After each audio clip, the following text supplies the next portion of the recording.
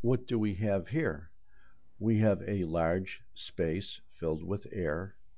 We have cartilage surrounding this space almost completely. There's a small area here where there's an abscess of cartilage.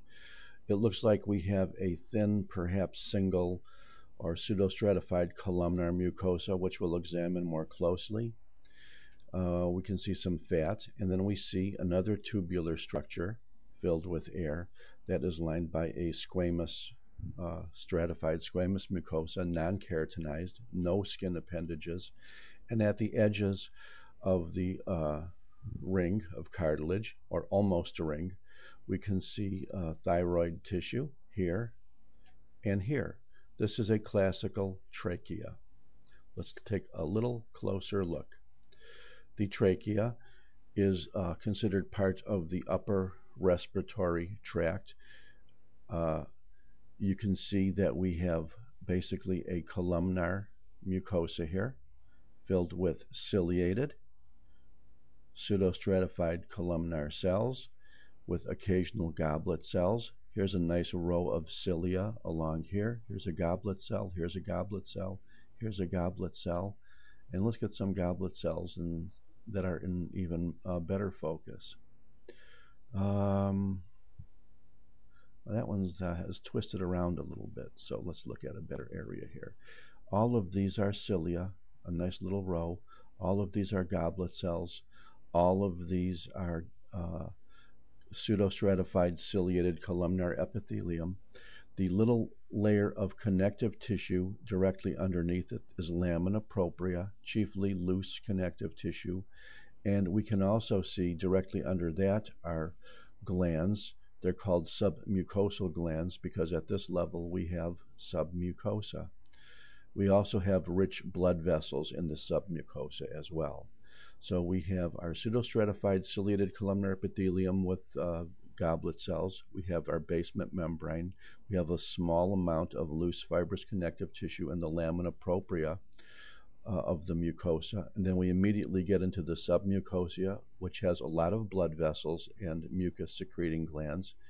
And then we have connective tissue in the adventitia. And technically there is no media, I guess, in the trachea, but that's probably a moot point. We have classical hyaline-looking cartilage here, but technically, if we did an elastic stain and there were a lot of elastic fibers and we didn't know this was trachea or it wasn't trachea, you have to remember that cartilage looks like, elastic cartilage looks exactly like hyaline cartilage unless you do a stain for elastic fibers.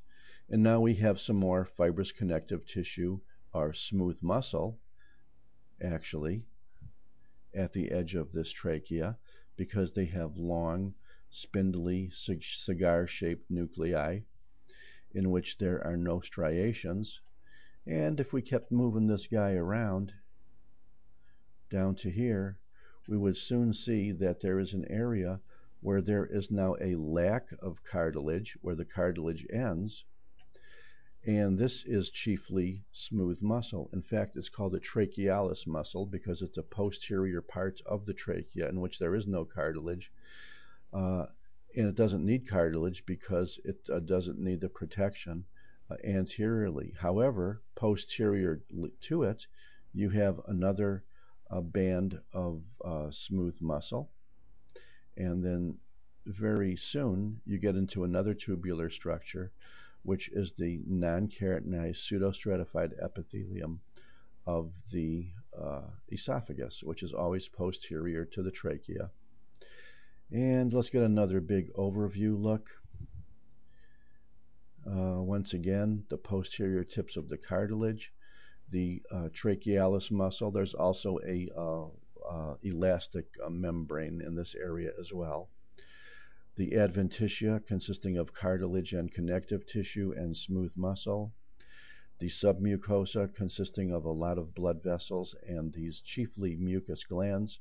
And then the mucosa consisting of pseudostratified ciliated columnar epithelium with occasional goblet cells. There aren't too many goblet cells in this area, but there's a couple of them up here, aren't there?